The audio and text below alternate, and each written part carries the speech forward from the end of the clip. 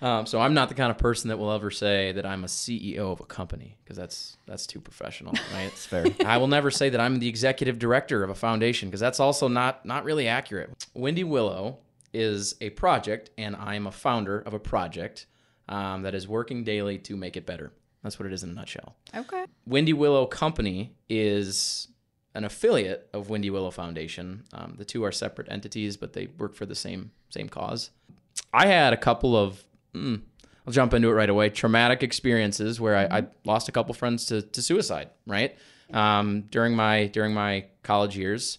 The immediate reaction of everyone involved is, sadness and, just a loss of words. I had like a weird response where it was like almost a sickening or a triggering response for me, where everything that I was doing seemed to kind of like not make sense, right? You finish high school, you go to college, you get a degree, you apply to jobs, you go work 9 to 5. The same loop that people are afraid of their whole life. They don't want to get trapped into something that they're not passionate about, right? Yeah. It hit me a little bit harder because I saw just this real and raw end of life for young people, right? So I decided that whatever I did as a part of this project that I was trying to start at the Hatch, I really wanted it to be centered around suicide awareness and, in a bigger cause, mental health. We wanted to provide access, advocacy, and action towards mental health initiatives, right? So we started writing our own program. So today we actually have an aid program that provides grant opportunities for people seeking mental health services, right? Individuals that can't get coverage or have gaps in coverage. I went through the process of going through my benefits through my company just to see what that looks like, getting paired up with a therapist, right?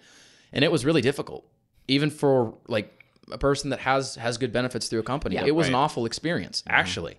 And thereafter, you're capped at 5 sessions per year. And if you have another issue, you can go back and maybe get another 5 sessions. But after, you got to pay for it. It's a very ugly system. And that's not to knock the benefits of my company. That's very similar with all companies, right? That's actually pretty good. Yeah. From what I've seen in like my own life in trying to access therapy and like friends, and I used to work in resource navigation. So I used to be the person who was helping clients navigate this system. And those are actually really good benefits. It's kind of sad. Those are good benefits. Yeah. For the people that don't have access to quote unquote good benefits, I mean, there's a huge hole to fill. So we started writing the aid program. People can apply to our foundation and ask us for financial aid, right?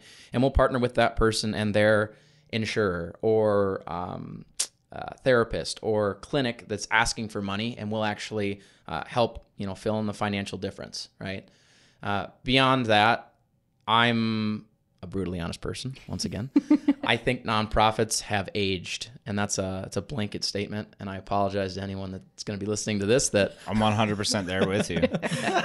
Nonprofits that have aged, but yeah, it's almost a system of do good, donate to our nonprofit once a year, come attend our golf outing, which is ironic because we do have a golf outing. Yeah, so do we. Yeah. Luncheons. We also have luncheons. Yeah.